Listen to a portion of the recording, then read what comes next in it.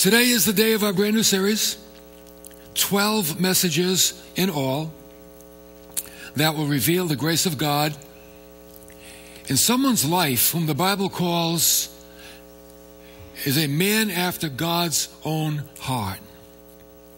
Who is this person? We have a description of this person: handsome, a ruddy complexion, which means kind of reddish. He's a redhead. Beautiful eyes. The youngest of 8 sons, which kind of symbolizes the fact that he was considered insignificant. When you're the youngest of 8, you're considered insignificant. His name was David. The world that David was born into, in those days, people were drifting away from God. Samuel was the last of the judges, and he was an old man.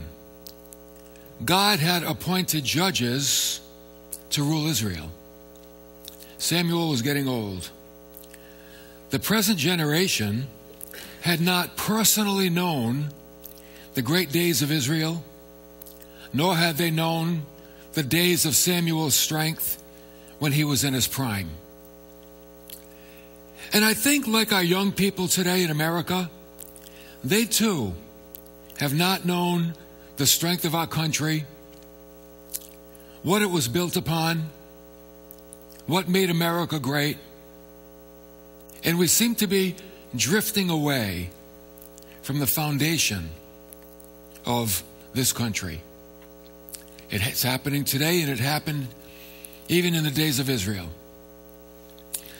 The Jewish people forgot that Samuel, in his strength, he subdued the Philistines and he judged the land very wisely. But as he got older, we're going to see what happened. 1 Samuel chapter 8, verse 1. It came about when Samuel was old that he appointed his sons judges over Israel. Now the name of his firstborn was Joel, the name of his second, Abijah, and they were judging in Beersheba. His sons, however, this was the heartbreak. His sons, however, did not walk in his ways, but turned aside after dishonest gain and took bribes and perverted justice. This poor leadership, now that Samuel's sons were the judges, and they were poor judges, it caused the people to become disillusioned. And they no longer wanted to be ruled by judges. They're saying, like, this judge thing, it's not working anymore. We don't want judges. We want a king. In verse 5, they said to Samuel, "Behold." You know what behold means? Look. Look at that. It's like, Samuel, look at you. Look at yourself. You've grown old. Your sons don't walk in your ways. Appoint for us a king to judge us like all the other nations. 3 reasons why they wanted a king. Number 1, Samuel got old. He was out of his strength. Number 2, his children walked away from God. They did a lousy job of ruling the people. See, whenever you get away from God, you do a lousy job of anything. I believe that. That it's in your relationship with God that you get really good at what you do.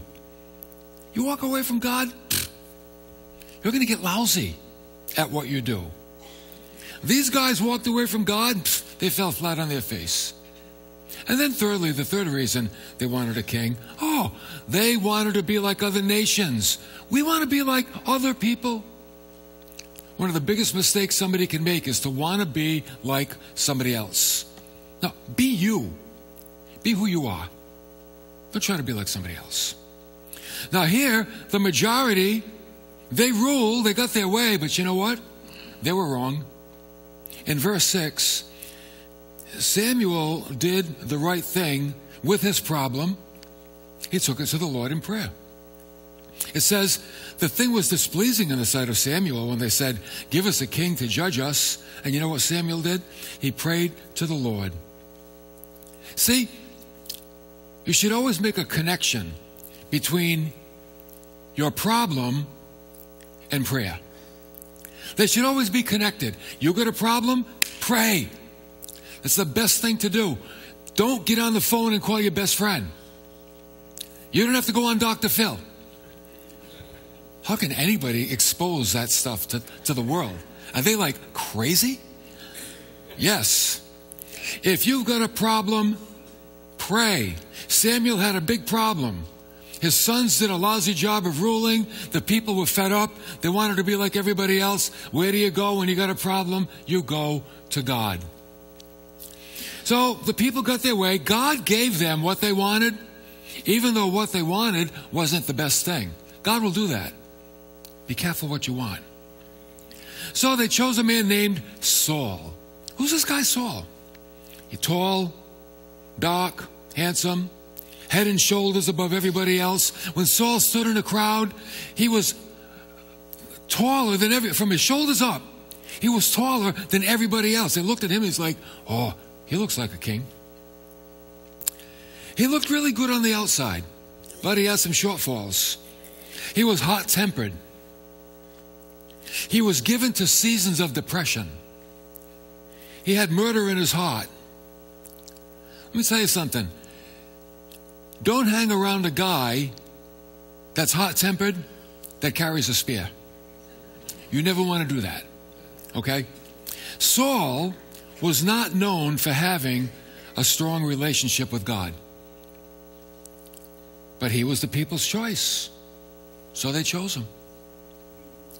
And though the people had asked God for a king, and he did grant their request, even though it wasn't his perfect will, it wasn't what he wanted for them, he granted what they wanted. But you know the great thing about God? He didn't abandon them when things fell apart. Oh, that's so good to remember. That sometimes we make wrong decisions. Anybody ever make a wrong decision beside me? Good. I don't feel so bad.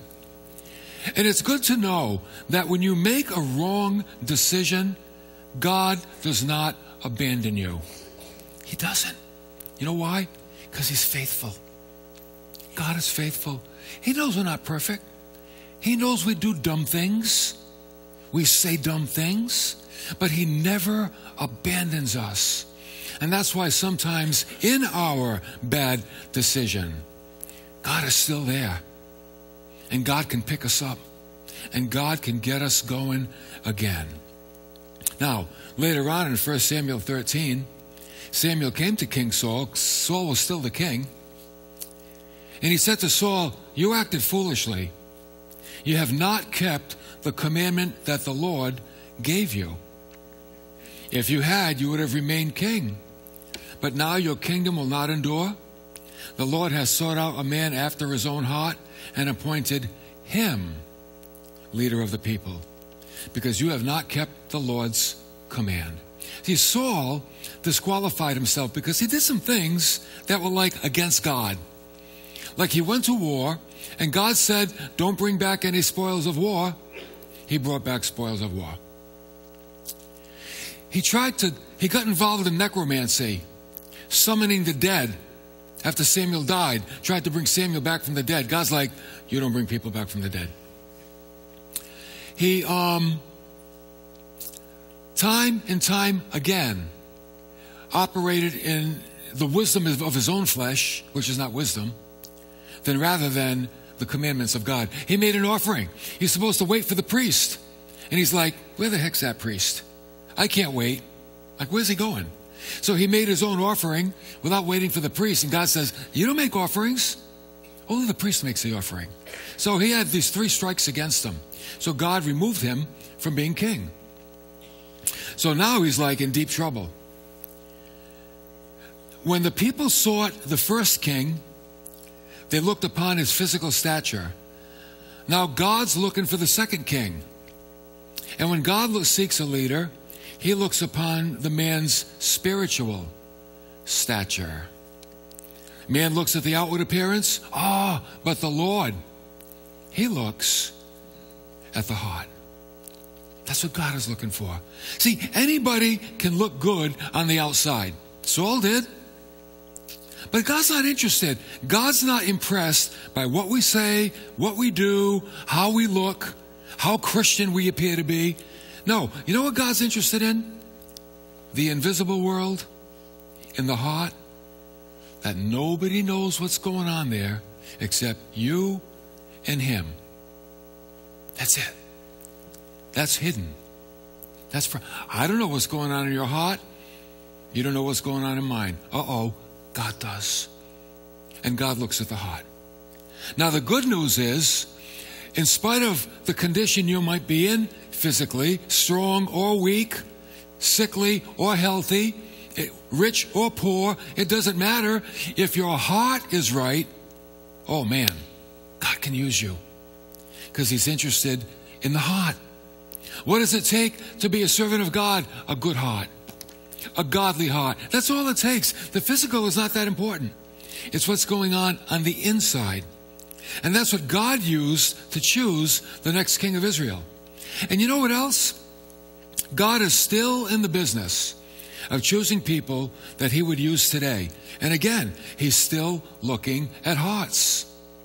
The Bible tells us, the eyes of the Lord go to and fro throughout the whole earth, that He may strongly support those whose heart is completely His. God's looking for people whose heart belongs to Him. In other words, you've given God your heart, and He's got it to keep. God is looking for you. Oh man, He's got big plans for you. Now, when God chooses His servant leaders, He uses 3 simple priorities. Number 1, He looks for spirituality. Spirituality means I have a connection with God. That's all. I have a relationship with God. I like hanging out with God. I walk through the day with God. I have a God consciousness. That's spirituality. I know I have flesh, and I fight my flesh, but you know what? In the end, I know God's will for my life, and I want to maintain my relationship with God. He's looking for that. Number 2, piety. Now, piety is not a modern word today, but it means simply devotion. Devoted to God. He's looking for people that are devoted to Him. Now, why is that so important? Because, man, I'll tell you what, it's so easy to be distracted from God. It's so easy. It's so easy to get mad at God, to get upset at Him, to say, that's it, I'm done, I've had enough. I was thinking the other day about all the people that I know that used to be so fired up for God and for church, and thinking about where they are today, a lot of them. I'm like, they're not even walking with God. They're not going to church. They're like, in their mind, they're right back where they were when God found them. And I'm like, wow, how does that happen? You got to be devoted. It's tough. It's tough to stick with God. It's tough. There are so many things that work against us. Failure, loss, separation, anxiety, depression, discouragement. So many things try to pull us away from God. Letdowns. But you see, if you're devoted, you expect things to try to pull you away. So you set your mind. I know there are things in life, they're going to try to pull me away from God. I'm making up my mind right now. It's not going to happen. I'm not going to let it happen. And then thirdly, God looks for humility. Humility is reliance on God. A humble person says, I don't have all the answers, but I know God does. So I'm going to learn from Him that, you know what? A humble person allows God to speak to them and help them with the important decisions of their life. Now, wait a minute. Here's the catch. If you only have a little bit of God's word in your soul, God can only speak to you a little bit. If you have a lot of God's word, He can speak to you a whole bunch more because you have the language. Like, let's say, okay, you're going to go to France and you know 4 words. Well, when you get to France and you use those 4 words, you're not going to have a lot of dialogue with 4 words. But if you go to France and you've got a whole French vocabulary, you can get around a whole lot better and have a better time. So the more of the Word of God you have, the more you're able to hear God, because God speaks through His Word. So again, there's another commitment. Oh, I got to learn the Scriptures. Because if I learn the Scriptures, God has more to speak to me with, and then I can operate in reliance upon Him. So these are the makings: spirituality, piety, humility of God's servant leaders, okay? Now question, how do you know if you have the heart of a servant? Right, as Christians, we're told all the time, you got to be a servant. If you want to be great in God's kingdom, you got to be a servant of all. And most people here would say, oh, I'm a servant. How do you know if you're a servant? Here's how you know. How do you feel when somebody treats you like one? That's how you know. If somebody treats you like a servant and they say, do this, you're like, who do you think you're talking to? Well, then you're not a servant. But if somebody says, do this, okay, you're a servant. You see, a servant doesn't live in their rights. A servant serves. Jesus was the greatest servant. He did everything the Father asked him to do. Jesus never wait a minute, I'm God, I don't have to do this. No, Father, whatever you want me to do, that's what I'll do. That's the heart of a servant. Christ gave nobility to servanthood. The highest level in life is the level of servanthood. Ain't that a kicker? In the world, they say, the more servants you have, the better you are. In Christ, the more people you serve, the better you are. It's upside down. It's a backwards kingdom. Now, let's get into what our message is about today. God's schoolhouse of learning. God has certain training methods that He uses to prepare His people for leadership, responsibility, whatever it is He has them to do. David was being trained for God's leadership role by doing the work of a shepherd. Isn't that interesting? God went not to the military school, but to the sheepfold to find the next king of Israel. The work of the shepherd was a lonely and monotonous work. And David had a 4-fold training ground as he was being prepared to be the next king of Israel. The first one is solitude. What is solitude? The ability to be alone with yourself in order to resolve your inner conflicts. Solitude. A lot of people, when they're all alone, they think there's something wrong. I'm all alone. I don't have any friends. Nobody calls me. Nobody loves me anymore. No, that's wrong. There are times that we have to be alone. That solitude is one of the tools that God uses to train us. This is where David learned to be king. Solitude was one of the teachers that God used to train him for the throne. It's a place where you can just sit and think without distraction. When's the last time you just stopped and thought about your life? Where you are? Where you're going? How where you've been has shaped where you are, and how where you've been has prepared you for where you're going. See, we don't take time to think anymore. We don't like solitude. Got to be on the go all the time. Solitude, working alone, that's a training ground. Shepherds worked alone. It was them and the sheep. Had a lot of time to think. The second thing God used was obscurity. This is the place where character is built. Great men and women of God were first unknown, unseen, unappreciated, and unapplauded. God found obscure people, and He brought them to greatness. Gideon. Remember Gideon? Gideon was this guy hiding in a cave, grinding grain to make bread. He was hiding from the Midianites. And Jesus shows up and says, Gideon, mighty man of valor. And he's like, who? Me? And he made him a great military general, brought him into battle, and they defeated the Midianites. But where was he found? In obscurity. Moses was hiding in Midian, hiding for his life from the Egyptians. And God found him.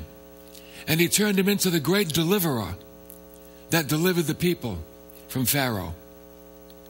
Mary, the mother of Jesus, a simple little poor girl in a little obscure village, Nazareth. Nothing would ever be known of her.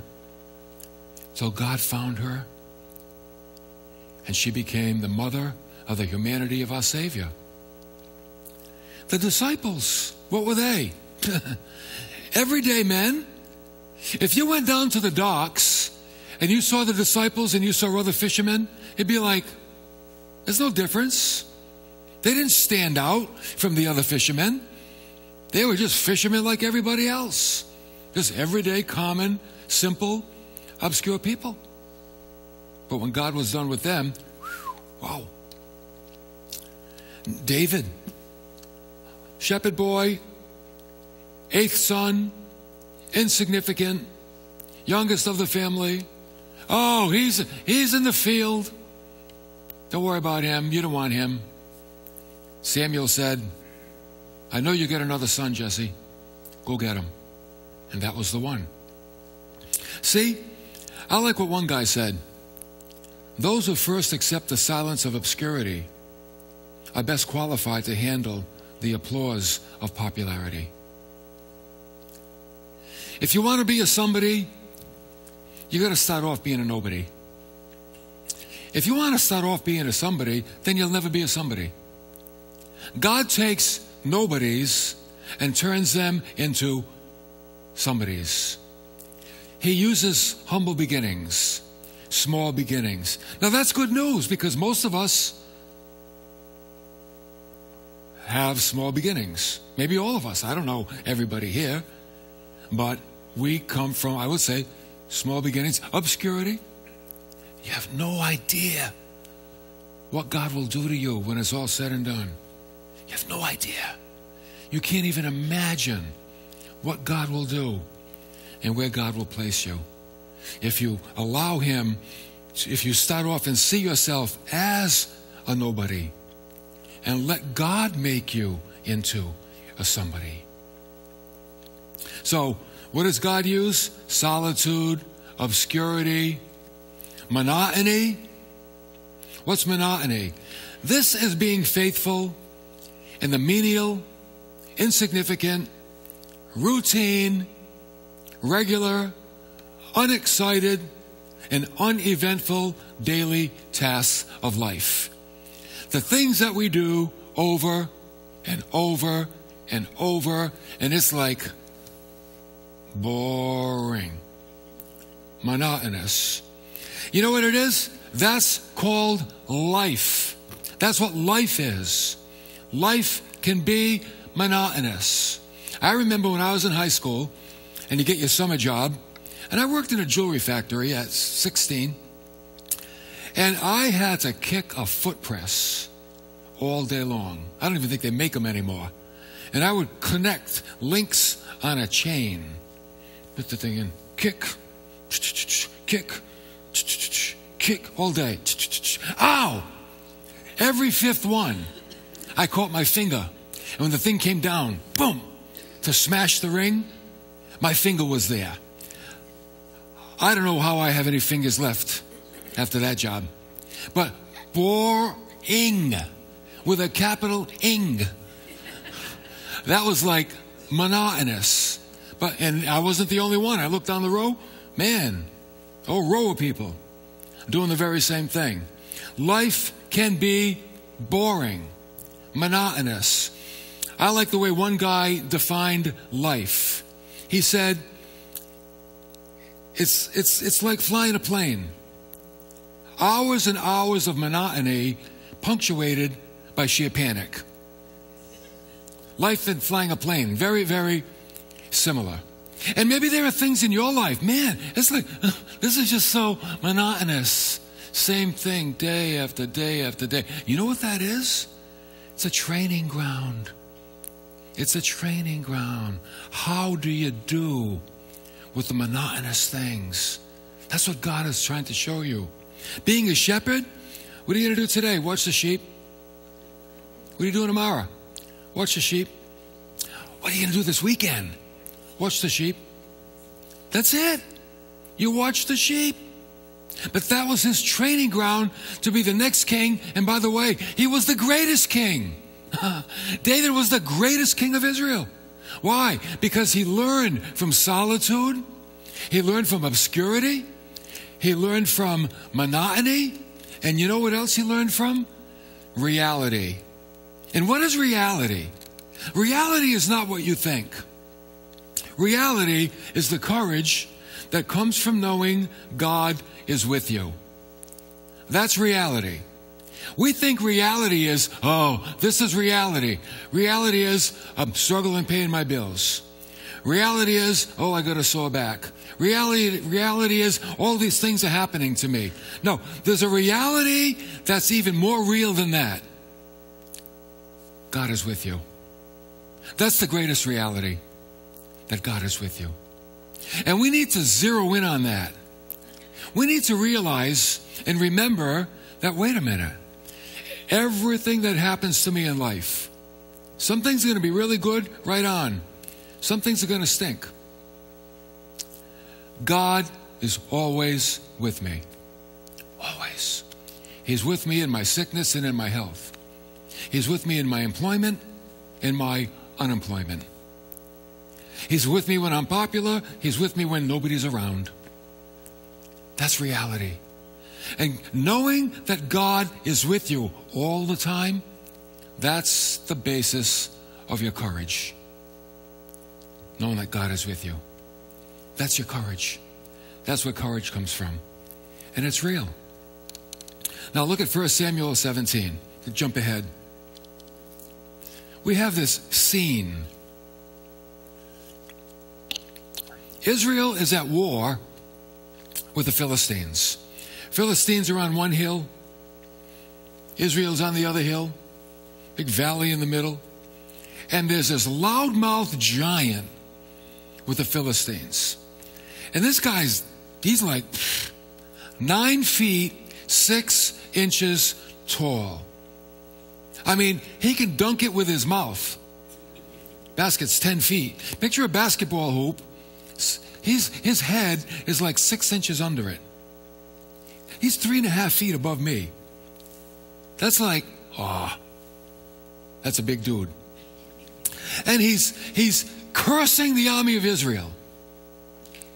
And he's cursing God, speaking ill of God. Who's going to come out and fight me? Nobody wanted to fight this guy. Even King Saul, the biggest guy in Israel, wouldn't go out there and fight him. So David shows up at the battlefield. He's bringing lunch to his brothers, and he hears this giant cursing and speaking ill of God. And you know what he says? Isn't anybody going to go shut him up? And everybody's like, no, not me. David says, I'll go. And you know what David's courage came from? He lived in reality. And he's like, hey, no one's going to speak ill of my God and get away with it. He didn't even see how big the giant was. He didn't care. What he cared about was who's speaking ill against my God. That's all he cared about. He didn't care what the opposition was. Nobody speaks against my God. And you know what? You know if you really love someone when someone speaks ill of them and you shut them up. You don't let someone speak ill of another person that you love. You shut them up, whatever it takes. And that's what David's going to do with Goliath. So he goes to Saul and he says, I'm going to take this guy And Saul said, no, man, you can't do that. You're just a teenager. These are seasoned soldiers, and they're not going to fight him. You're a teenager. You can't go out there. You're not going to fight him. You know what David said? 1 Samuel 17, verse 34. David said to King Saul, your servant was tending his father's sheep when a lion and a bear came and took a lamb from the flock. And I went out after him and attacked him, and I rescued it from his mouth, and he rose up against me, and I seized him by the beard and struck him and killed him. There's a lesson there for lions.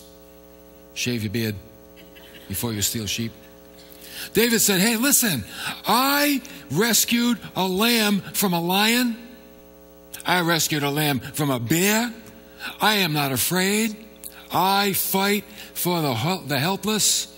I fight for the underdog. And verse 36, your servant killed both the lion and the bear.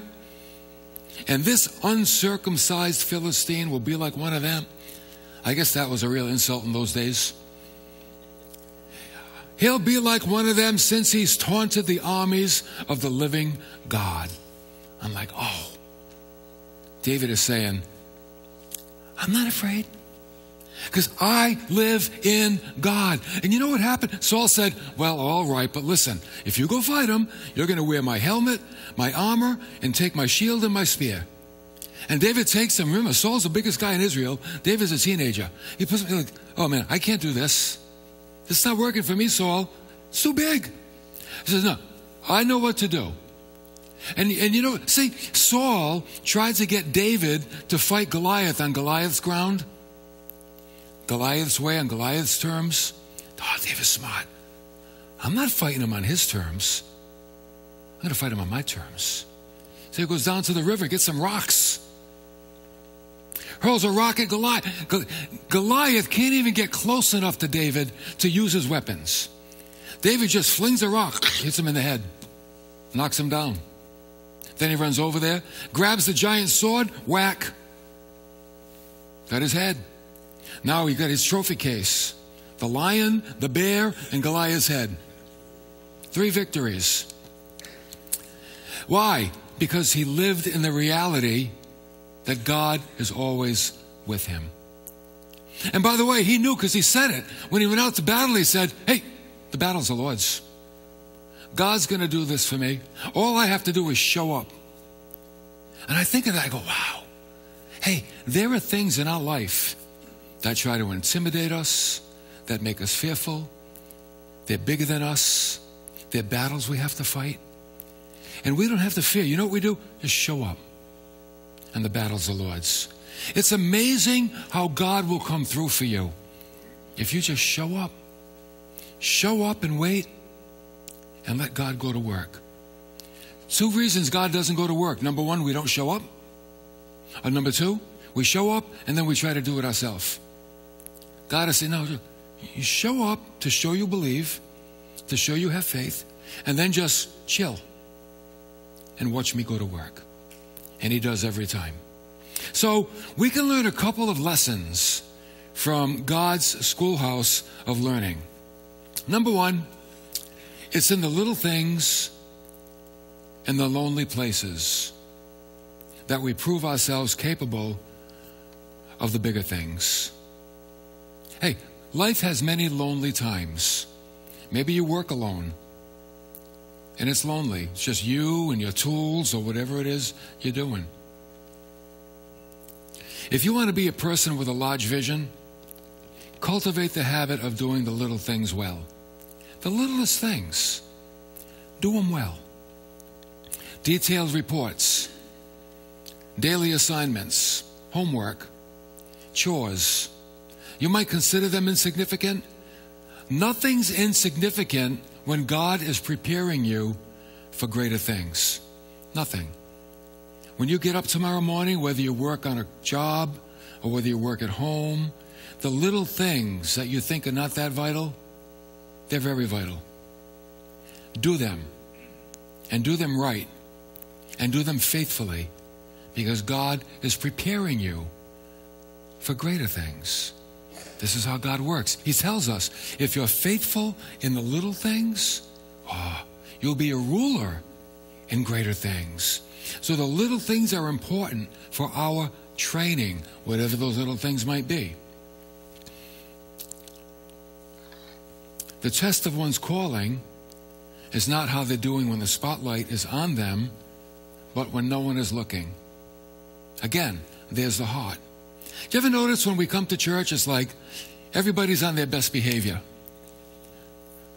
How you doing? Good.